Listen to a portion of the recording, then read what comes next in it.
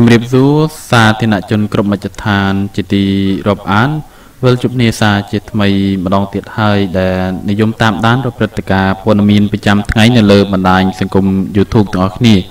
គណៈពេលនេះបងប្អូនអារម្មណ៍ទស្សនិកជនប្រិយមិត្តទាំងគ្នាមកតាមដានព័ត៌មានទាក់ទិនជាមួយនឹងស្ត្រីអភ័ព្វបាត់ដីជាង1ខែ3កូនខ្ចី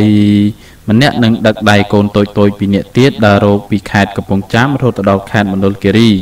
តេតិនជាមួយនឹងអត្ថបទសារព័ត៌មានដ៏កំសត់តាក់ទងជាមួយនឹងស្ត្រីអភ័ព្វខាងលើនេះផងដែរខ្ញុំបានដកស្រង់ចេញពីគេហទំព័រខ្មែរ Khmer News បងប្អូនអារម្មណ៍ទស្សនិកជនប្រិយមិត្តទាំងគ្នាមកតាមដានព័ត៌មានលម្អិតខាងលើនេះជាមួយនឹងខ្ញុំបាទខេត្តមណ្ឌលគិរីក្រោយពីទទួលដំណឹងលហៀងថាគេបានឃើញប្តីរបស់ខ្លួនកំពុងតែរស់នៅលើទឹកដីខេត្តមណ្ឌលគិរីស្ត្រីសរសៃខ្ចីម្នាក់បាន3កូនខ្ចីនិងដឹកដៃកូនតូចចំនួន2នាក់ទៀតធ្វើដំណើរត្រាច់ចរពីខេត្តកំពង់ចាមរកដីដល់ខេត្តមណ្ឌលគិរីតែលទ្ធផលរកមិនឃើញសោះស្ត្រីអភ័ព្វខាងលើឈ្មោះថាខេងច័ន្ទណាអាយុ31ឆ្នាំមានមុខរបរជាកសិករមានស្រុកកំណើតនៅភូមិកោះដាច់ឃុំកោះមិត្តស្រុកកំពង់សៀមខេត្តកំពង់ចាមរីឯប្តីរបស់ស្ត្រីខាងលើឈ្មោះឡាវផលលេងបានចាក់ចេញពីផ្ទះតាំងពីដើមខែមិនិនាកន្លងទៅនេះដោយគ្មានដំណឹងលោកកាន់ពេញអធិការនគរបាលក្រុងសែនមនោរម្យបានឲ្យដឹងនៅថ្ងៃទី9ខែមេសាឆ្នាំ2020នេះថាស្ត្រីឈ្មោះខេងច័ន្ទណា3កូនស្រីតូចទើបតែកើតបាន18ថ្ងៃនិងដឹកដៃ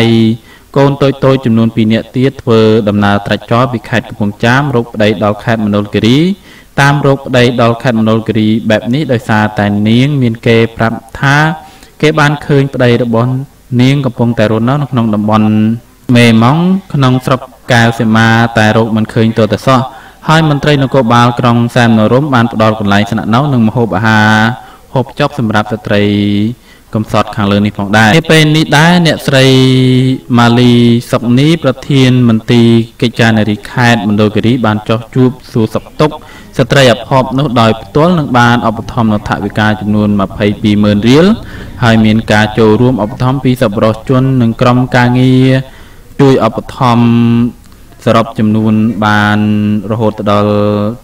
79,000រៀលទៀតដើម្បីឲ្យស្ត្រីអភ័ព្វនាំកូនវិលត្រឡប់ទៅស្រុកកំណើតវិញសិនសមត្ថកិច្ចសន្យាថានឹងជួយរកប្តីឲ្យឃើញ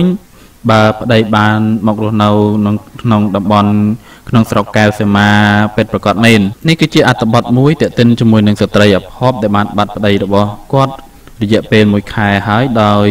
មានដំណឹងទល់តែសោះហើយក៏បានខំ3កូនខ្ចីនិងដឹកដៃកូនតូច2នាក់ទៀតតាមដើររកប្តីរបស់គាត់ដែលដំណឹងនេះផងដែរត្រូវបានអ្នកជិតខាងបានប្រាប់ថាបានប្រទះឃើញប្តីរបស់គាត់រស់នៅក្នុងខេត្តមណ្ឌលគិរីជាក់ស្ដែងបងស្រីអភ័ព្វនេះផងដែរមកដល់ខេត្តមណ្ឌលគិរីក៏មិនបានរកឃើញប្តីរបស់គាត់នោះទេទាក់ទិនជាមួយនឹងអត្ថបទសារព័ត៌មានទាក់ទិនជាមួយនឹងស្ត្រីអភ័ព្វខាងលើនេះជាដល់ទីបញ្ចប់ហើយខ្ញុំបាទសូមអរគុណទស្សនិកជនប្រិយមិត្តទាំងអស់គ្នាតាមដានព័ត៌មាននេះតាំងពីដើមរហូតមក